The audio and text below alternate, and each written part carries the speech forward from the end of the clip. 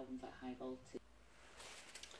Okay, hi everyone, I'm going to make soap today. I'm not sure if this is going to go very well or not because I'm having a clumsy day. I've just dropped some of my oils that were cooling in my sink. Like I pour some water into the sink so I can just cool that down a little bit. So I dropped some of the oils in there slightly, but it's okay because I've used oils to dilute, well not dilute, but to mix up my micas that I'm going to be using. And then I came back in here and I dropped the yellow mica all over the counter. It's one of those days. Anyway, today I'm making Inglenook soap. And I'm going to try and do it very professionally for your pleasure. So let me aim you down a little bit. I'm just going to mix my lye water into my oils, and I'm using my original recipe, which is coconut, palm, olive and sunflower with added cocoa butter for additional super fat. So as you can see, this is coming quite high up into this bowl. So you have to be really careful with that stick blender. I knew it was going to be a little bit touch and go because this is the bowl that I use for a slightly smaller batch. It's like 600 grams more in this bowl than usual of oil, and maybe then a touch more water because of the lye. So I'm just going to stick blend slowly and I'm just going to pause just a mo. Okay, that didn't go as bad as I was expecting. So I'm going to pour off two colours, two amounts for my colours, which are going to be, today we're having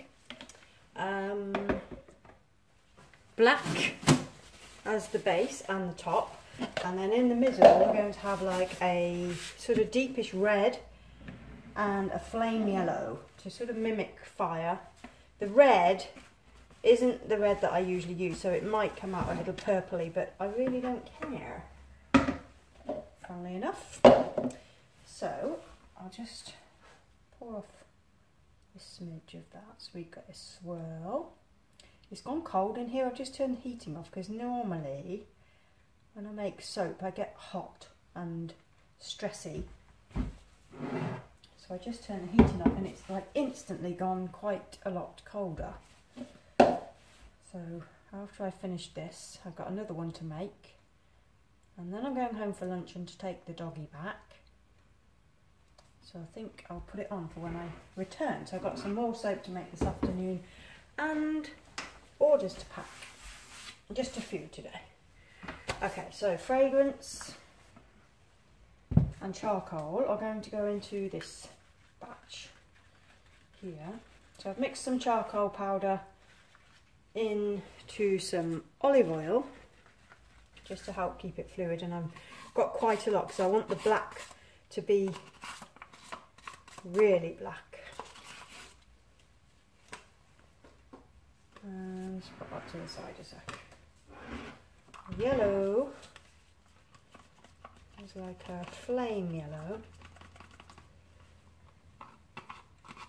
It's actually a dark, it's called dark yellow, and it's from Mineral Makeup Ingredients. You can use them if you make mineral makeup, you can try them. They're a really good company actually, I like them.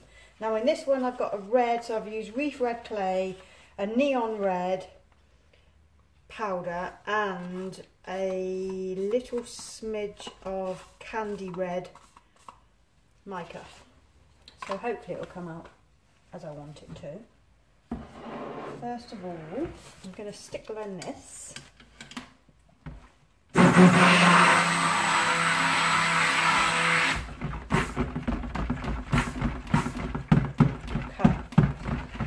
Get the fragrance in. So in this fragrance there is some woody notes, some frankincense and some myrrh. Let me just put a smidge in these little ones.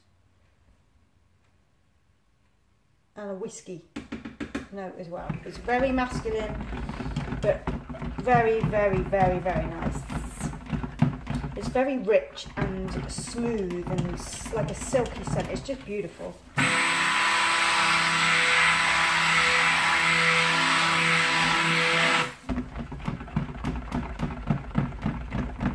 And I like it very muchly. Right, just going to mix up the red. Oh, that came out good.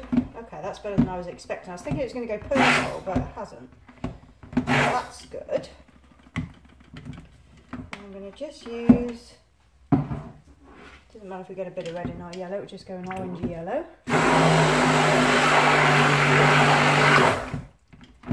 Okay. Very pretty. Just use that.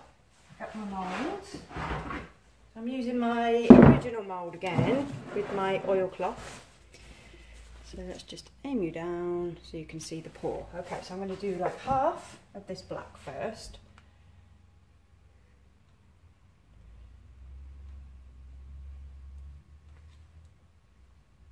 Maybe a little smidge more. And then what I want is some swirlage all throughout.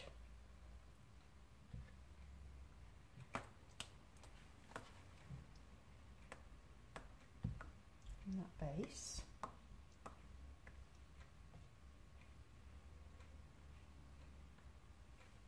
And I'm going to reserve some for the top so we can have a swirl on the top. And then let's go in with the yellow. So I wanted it to mimic like fiery colours, you know. I usually, for Inglenook, I normally make it with some little bits of wood on the top, but this year I'm not going to do that.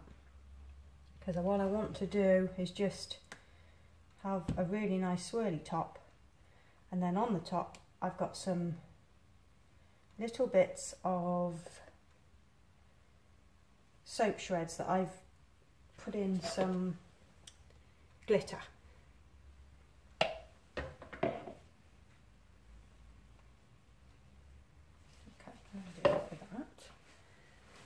Grab my chopstick and just swirl it like that.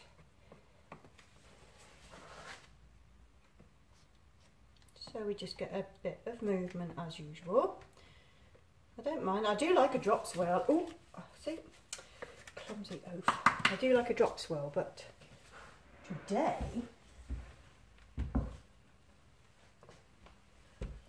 I just want it to be swirled inside, and I want to get the majority of this black on the top so it's not all going down into the bottom, but it's going quite thick. I'm going to spoon it on just for a minute.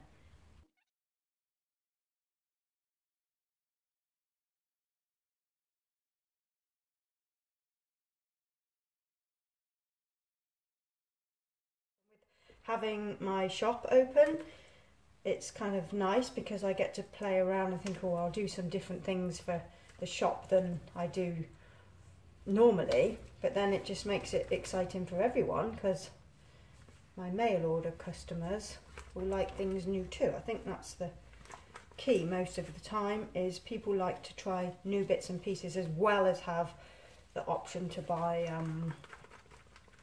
you know, your general catalogue items.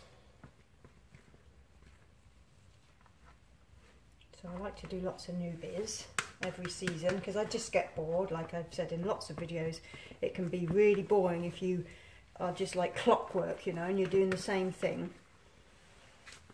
I don't like that. It becomes more of a have to than a want to, you know. Okay, so that's the black. Just got a bit of tissue. Just to tidy up a little bit because I always make a mess.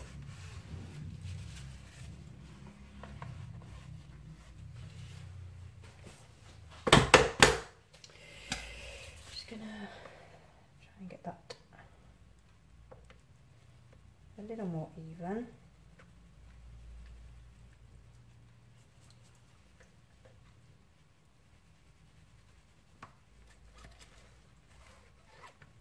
I think this bench has got a slight slope to it. Only very slight, but I think it has, you know, it's a bit of a pain in the bum sometimes. Okay, so let's just get some contrasting colour on top, and then I can do my glittery bits. So this is lower in the mould, as you can see, it's not coming right to the top, and that is because I've been doing different shaped soaps lately. I'm making like chunks, which you may have seen on the website, because they're just a really nice size. They're like sort of squat in height, but soap chunks, I just really like them. I've always been like I like cubes, but cubes are a little bit difficult to use. I've made cube soaps this year, but I thought actually what I could do is just chop off part of that cube and just keep it like a rectangle shape, but still keep the height. Plus the cubes were about 7 ounces, which is a little bit large. So these are about 5 ounces, maybe a little bit more. Okay, so what I want to do is I'm going to cut that way. So I want to just swirl it a minute, and then I'm going to peak the top like I usually do with my soaps, and then I'm going to put on my little glittery pieces.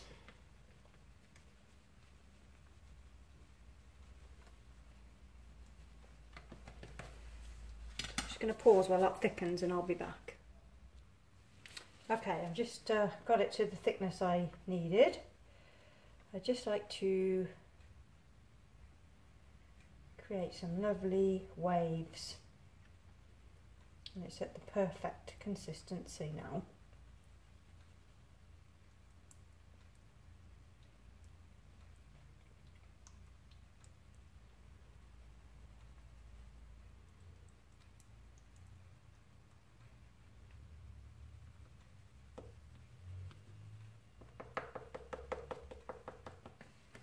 Okay, and then I'm just going to have to do a little marking out, just so I can get my little bits of glitter in the right place. Okay, so here is my little glittery particles. I've used some red glitter and some gold glitter on those. So I just want to put it through the centre of each soap loaf, just to add a little prettiness and Christmassiness.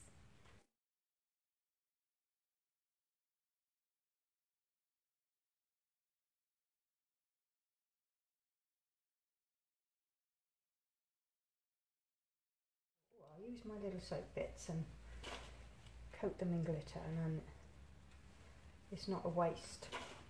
I just don't like throwing things like that away, you know.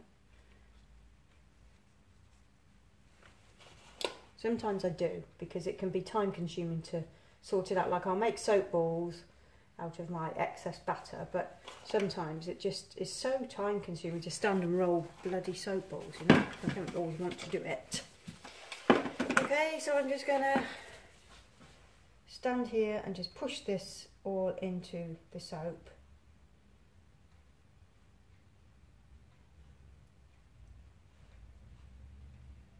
And I'll be back tomorrow to show you what it looks like when it's finished setting up and is hard enough to cut. So I'm going to carry on here, and I'll see you next time. Ta-ta! Okay, good morning. It is the next day and it's time to cut. So, get me some glubbies. Okay, so I've got 3 batches to cut today, but I'm just going to do this one. Just going to do Inglenook because it's the only one I filmed the making of. I can show you the other ones, but I won't cut them on camera. So somebody mentioned the oilcloth. Yes, I still use it, but I only use it in this mould because this mould is silicone and I don't need it. So yeah, I'm happy with the Inglenook. I'll just show you this one. This is the one maker. That was made yesterday, and the other one is a cranberry, orange, cloves and ginger grass. I used some essential oils in that one, the other little one. Okay, so here is Inglenook.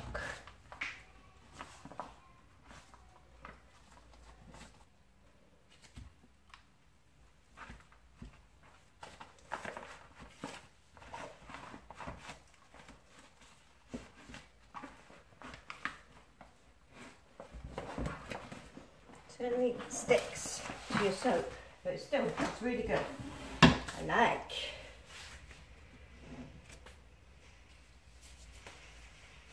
Probably hear some noise. There's lots of deliveries going up in this little alleyway today. Men with their sack trucks and things. Okay, let's just get you around. Okay, so this is Inglenook. It's a little duller overnight, as they do, but it's still. It smells like heaven. Okay, sorry, just need my other log splitter.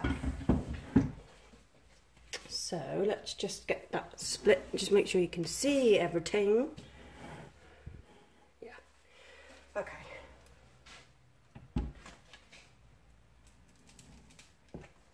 I had another question that I will answer. Somebody asked me, why do I not cut my logs that way and I cut them that way? It's because the bottom of this board only goes to there, and it's the perfect size for those, that's why. This looks really cool. So it's not picking up the brightness of the colour that well on camera.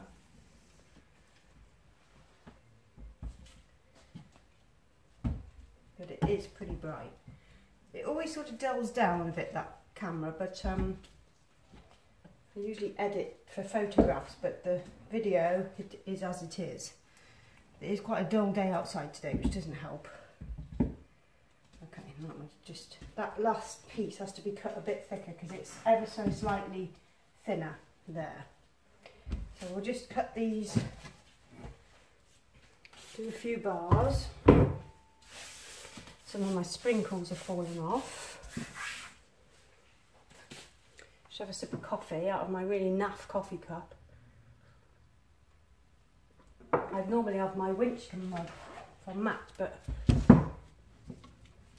I don't know what happened to it actually. I need to find it. I think I left it at home. Okay, so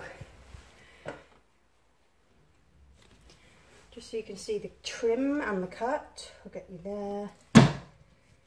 Just use those for samples. Whew, I'm very warm today. Okay, so there's the end piece and there's the inside. I did swirl it with the chopstick. I was just thinking, did I swirl this or did I not swirl this? These are going to be big bars, like really chunky bars.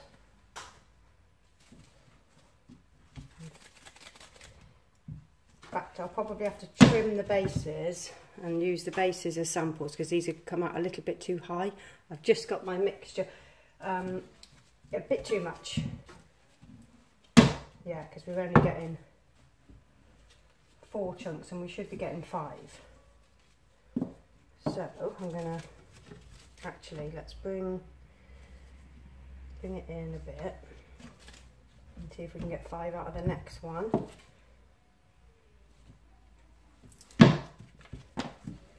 Otherwise we're going to end up with not enough soaps.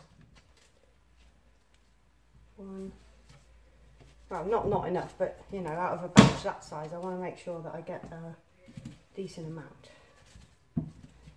That should do it. 3.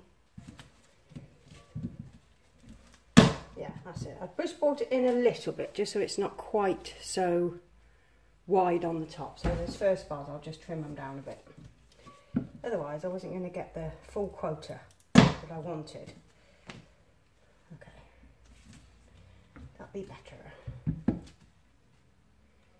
I've just been in the park with the dog and she started to limp.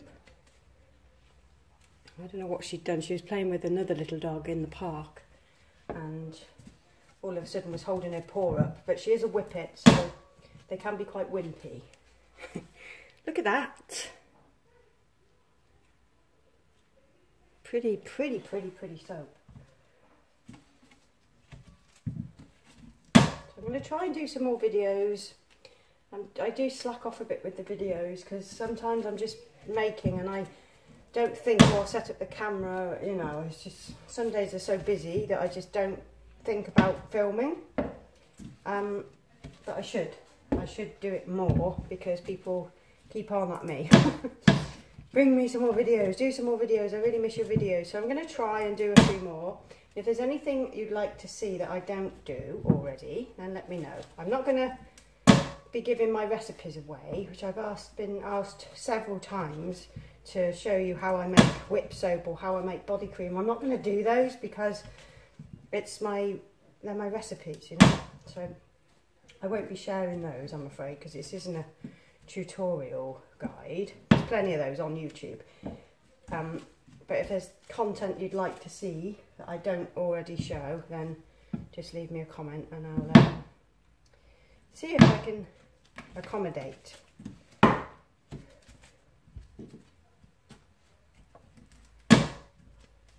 don't really know what else to do. I mean, it's, you know, soap making is how this channel started, so it's kind of where it stayed at, but there could be some extra bits and pieces that I could do, I am aware.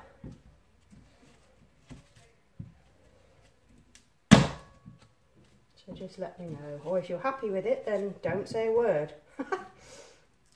Don't go telling me all the things you hate about my channel. Because that won't be very nice. Okay. Now the next one I do have to cut a bit thicker because I do. Otherwise it won't be the same weight as the other ones. So these ones come as a big ass chunk. Lovely.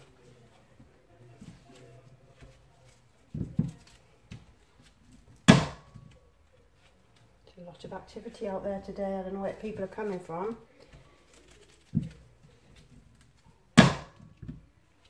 Especially since we've got a new Waitrose opening down the road that they're building at the moment. The car park that is usually out the back, nobody can use it at the moment because Waitrose is coming, which is great for me because it means I won't have to drive anywhere after work to get dinner if I haven't got anything in the house. I'll have a supermarket down the road. Plus, if you have a Waitrose card, you can have a free coffee every day. So that would be really nice. I don't know what their coffee's like, mind. And I like a good coffee in the morning. I only have one, so it's got to be a good one. Make it count, you know. Okay, so how many have I got? 2, 3, 28. That's not bad. Okay, so I'm going to leave you there and carry on with the rest of my soapies, and I'll see you again very soon. Bye.